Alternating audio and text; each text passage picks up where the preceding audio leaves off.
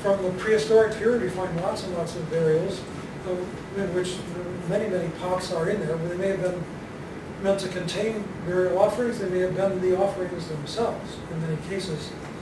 Whether it's in Yangon in Myanmar or in Banadi, Thailand. Many, many pots are often included in the prehistoric era.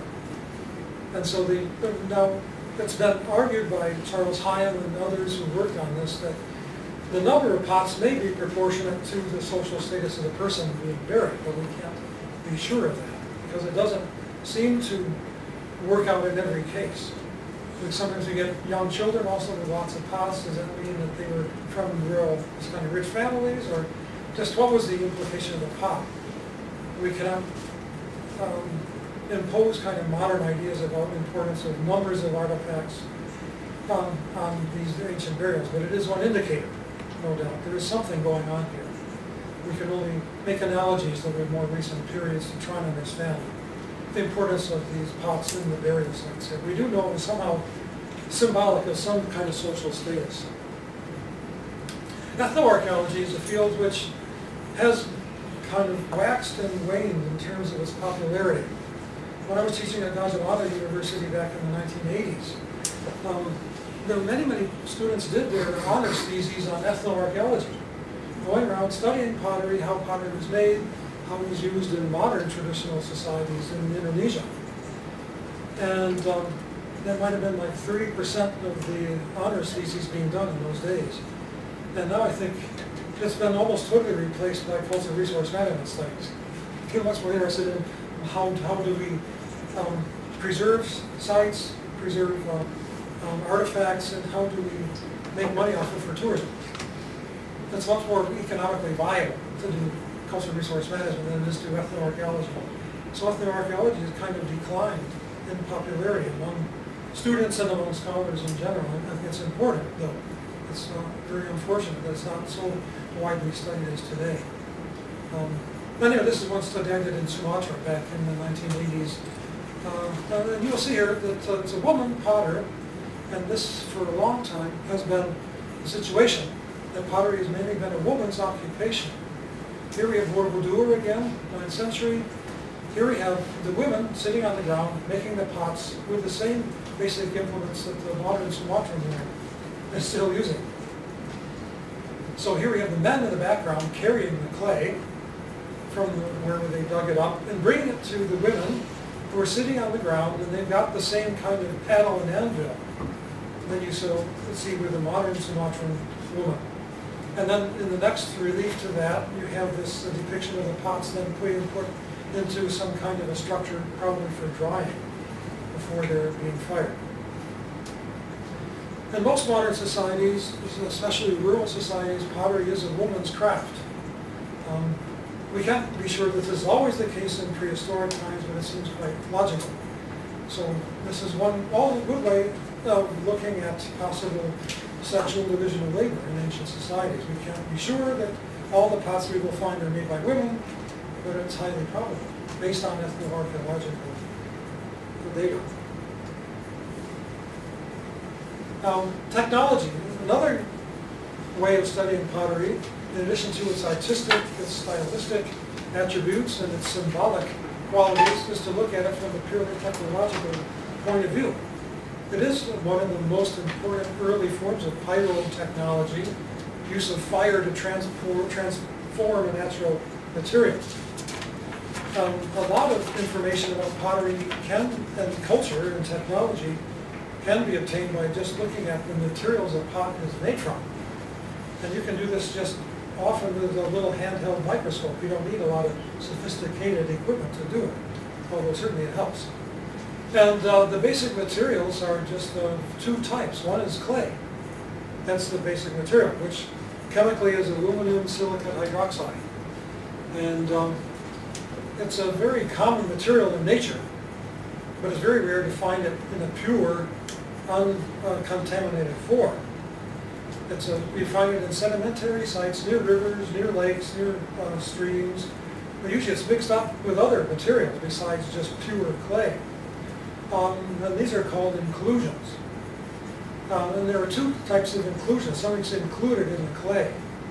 And these can be either natural, which are there just because it got mixed up because of deposition by water, or it can be intentionally added by the potters. Potters actually do mix in other objects, other materials with clay for specific technological reasons. It has to do with making sure the texture of the pot is uniform throughout, and it also can be used to ensure that the clay will dry quickly. Usually when you make a pot, of course, you need to mix the clay with water so it can be easily formed. But then you want to get rid of all the water. If there's any water in a pot, when you go to the next stage, which is firing, the water inside the clay will start to boil, and it will expand and it will explode, and your pot will get broken. So that's why drying is very important. That's why you need often to have some kind of more coarse material inside the pot. And we call this temper. That's the next word on the outline, temper. It's called tempering the pot. It's like tempering a piece of steel. Again, we talk about the blacksmith tempering the metal. We also talk about tempering the pot, making it more resistant to heat. And these can be organic, like using rice chaff. A lot of early studies of agriculture use the rice chaff inside a pot as evidence of early rice domestication, for example. It can be shells. It can be lots of other organic materials. Also, it can be inorganic, and sand is the most common.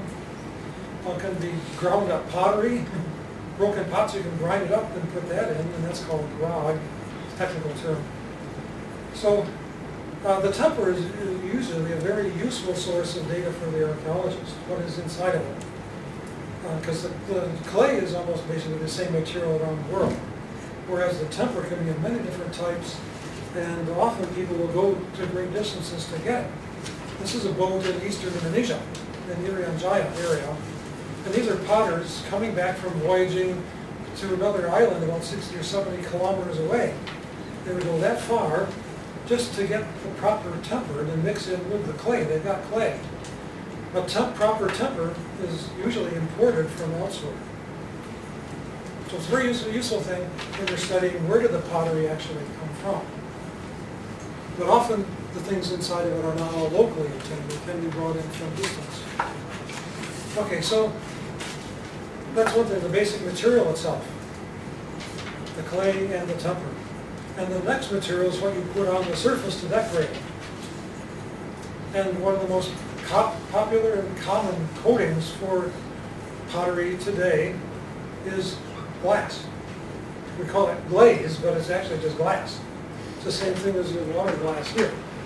And the glaze is just this. It's clay. I mean, it's a silicon. But it's stuck to the surface of the pot. And so in its pure form, it has no color. Here, this is in eastern Borneo, or western Borneo. This is a folk potter there, mixing up glaze to put on. Just get rid of that. Okay, this is glaze. You can see it's grayish color in here, but when it's fired, it will usually turn translucent, transparent, with no color. So all the colors in pots are additional materials again. Like to make blue and white pottery, you need to add cobalt and so forth. So now until about, say, 1,200 years ago, the Chinese were the only people in the world using this technology. China developed this very early in its history. Europeans only learned how to do it about 250 years ago. So glazing was a Chinese adaptation, innovation, and the Southeast Asians were the second group in the world to begin doing this. We don't know exactly when, but it seems like this site we're going to work on, Chongyat, may be one of the oldest. We have a date of about 500 Common Era, CE, from the Chongyat site. But whether it's connected, it seems to be connected with earthenware production, not glazing yet. At some point in Chongyat, they began to make glazed ceramics, but we don't know when. It would be very useful to know whether it actually appeared shortly after the Chongyat site was first occupied, around the 5th century, or whether it was a much later development at that site. We just don't know. So that's one of the major questions that the Chongyat site might actually be able to solve. It's not just chosen at random, it's a very important site. and it's also gravely endangered by development. So glazing in Southeast Asians adapted glazing at a very early stage of technological development. Like once again, the question of connections with China arises here, and that's what my student from, she did her BA degree at Beidou in Beijing, then she came to Singapore, did her PhD here, and she looked at the early, she came from the Changsha area, which was a Tang Dynasty Chinese pottery center. And she couldn't come up with a conclusive, she did a very different, interesting PhD, and you should read it, basically. But she said there obviously was some kind of communication, but it was not direct transfer. Chinese potters didn't move to Cambodia, Cambodian potters didn't go to China. And so how did this information about glazing travel? Anyway, glazing is a separate technique that is very specialized in very few places in the world. Cambodia was probably the second place, unless you include Vietnam, but Vietnam was part of China at the time.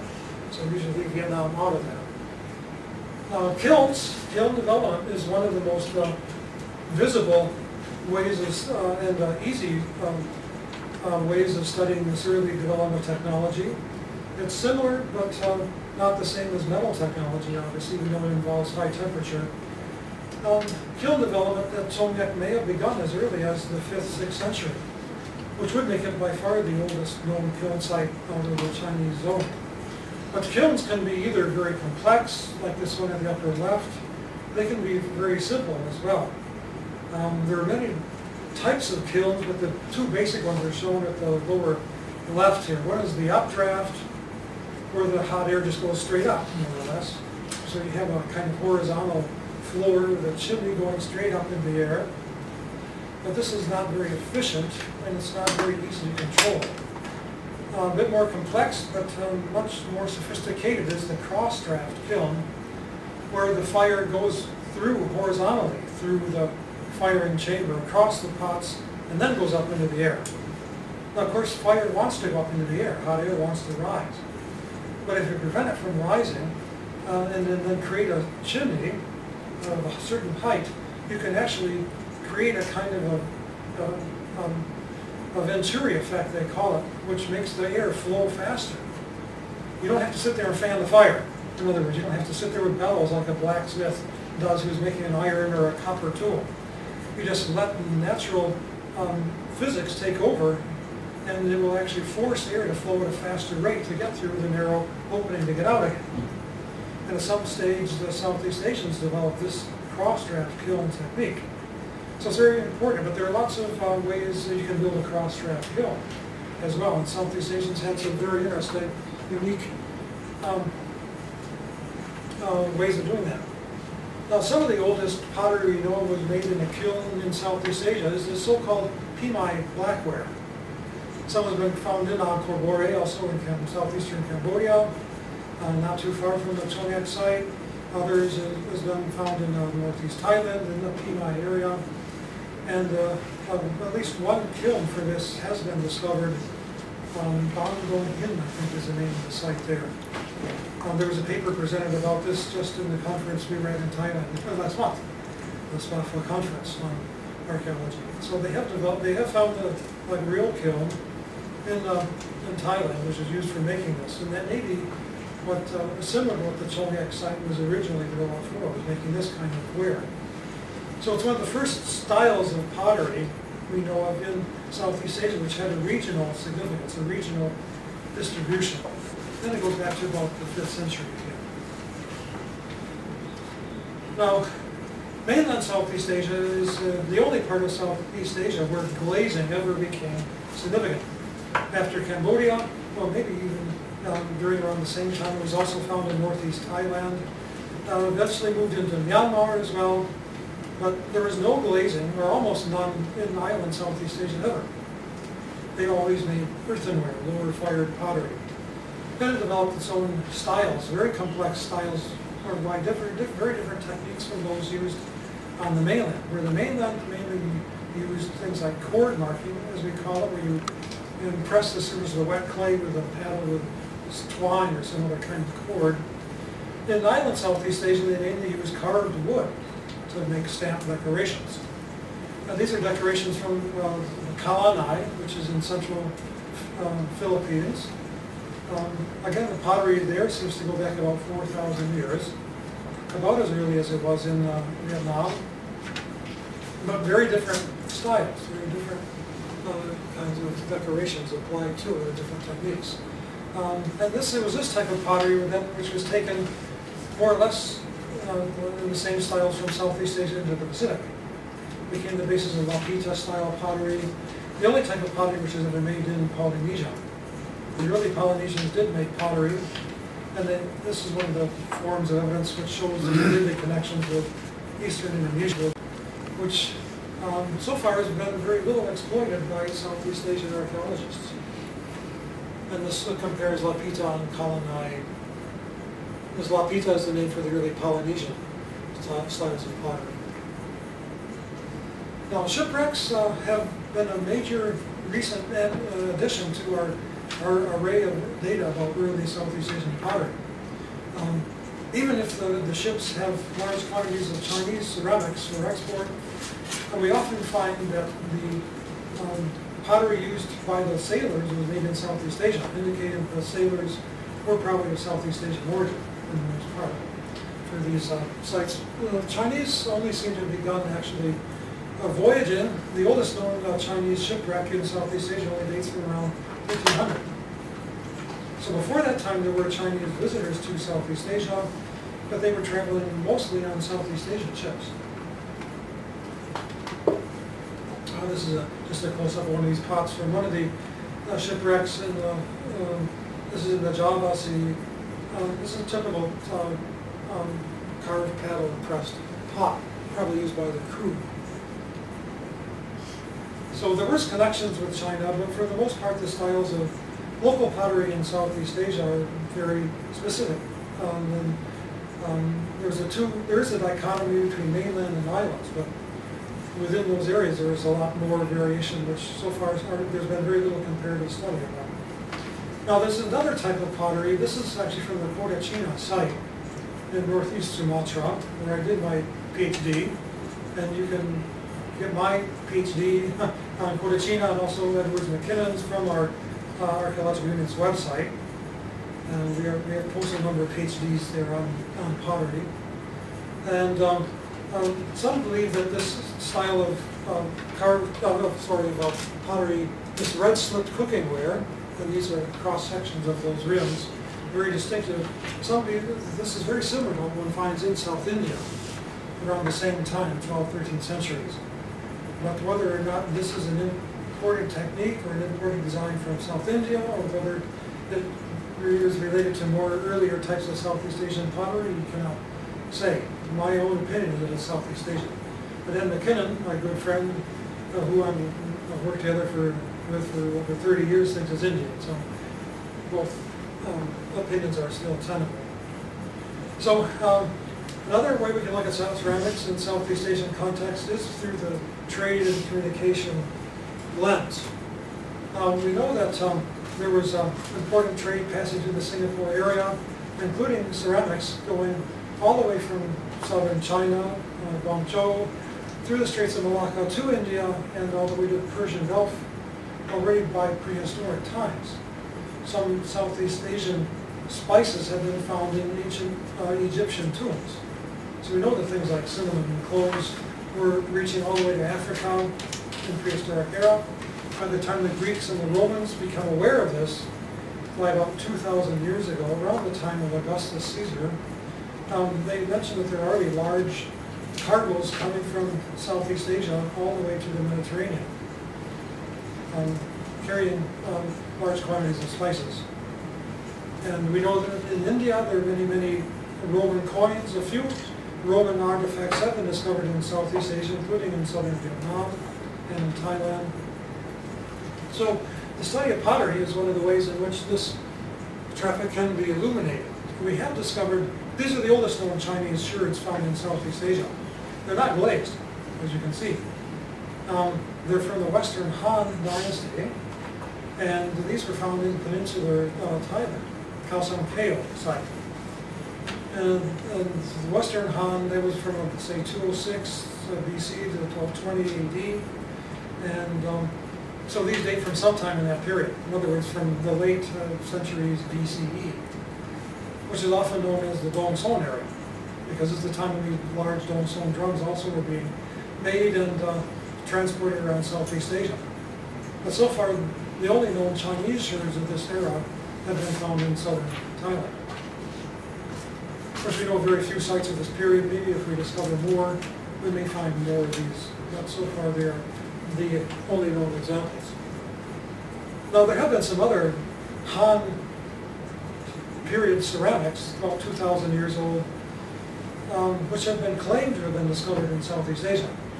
But this is back in the 1930s. They were not discovered by archaeologists. They were purchased by the Dutch curator of the National Museum in Jakarta, where Soy de Flynn is, and he was told that they came from places like Kerinci. This one here, he was told it came from Sumatra, and so he bought it. And so now people think that probably the dealers just sold them to him and told them that they were from Indonesia, so he would buy them, because otherwise he wouldn't. We've never found any of this Han Dynasty ware in an archaeological site yet in Indonesia. So I think it's highly dubious that they actually came from Sumatra or Indonesia. What we have found are Indian shards, a very specific type, which is even a better indication of the global, well, the semi-global nature of Indian Ocean trade in late prehistoric times. This is a sherd, upper right, found on the north coast of Bali. And that's the site at lower left. This is the north coast of Bali. That's the beach from which all these sherds of 2,000-year-old pottery are eroding away. It's a Biran site. And that at the lower right is a drawing of what the intact pot would have looked like. It's called Romano-Indian rouletted ware, a very complex term. So rouletting means this technique of making this repetitive decoration. You see, goes around the base of the pot. That's by using a kind of a wheel to roll it around. So rouletting here doesn't mean gambling on a roulette wheel. It means rolling something around, like a little ball in a wheel. But it means rolling it around. This is a very Roman technique. During the Roman Empire period, Augustus Caesar period, that's what the elite Roman pottery looked like. But this is called Romano-Indian because this is an Indian imitation made in Narika Medu, Madras area of southeast India, around the 1st century, well, 1st century BCE, 1st century AD. So the Indians were imitating Roman pottery technique, exporting it to Indonesia 2,000 years ago. It was being buried in sites in Bali. That indicates how pottery can illuminate very widespread types of commercial processes with this period. This is the same period as we get, say, a Roman lamp at the Pom Tok site in Thailand, and we get this ivory comb. A very similar ivory comb to that has been found in the ashes of Mount Vesuvius in Pompeii. So, we know that various Roman authors did write about Southeast Asia in the 1st, 2nd centuries AD, so they were aware of it. And this is an example of one of these reconstructed Romano-Indian pots. This is a almost contemporary pot, but it was made in South Vietnam. And this is the oldest, it's from the oldest known shipwreck in Southeast Asia. It's been carbon dated to between 260 and 430, and it was found in Malaysia, in the state of Pahang, a place called Pontian. And so the ship itself, we're not quite sure where it was made. It was made somewhere in Southeast Asia. It was carrying pottery from South Vietnam, a type which is found in the Ao site, for example. It was in the Malay Peninsula.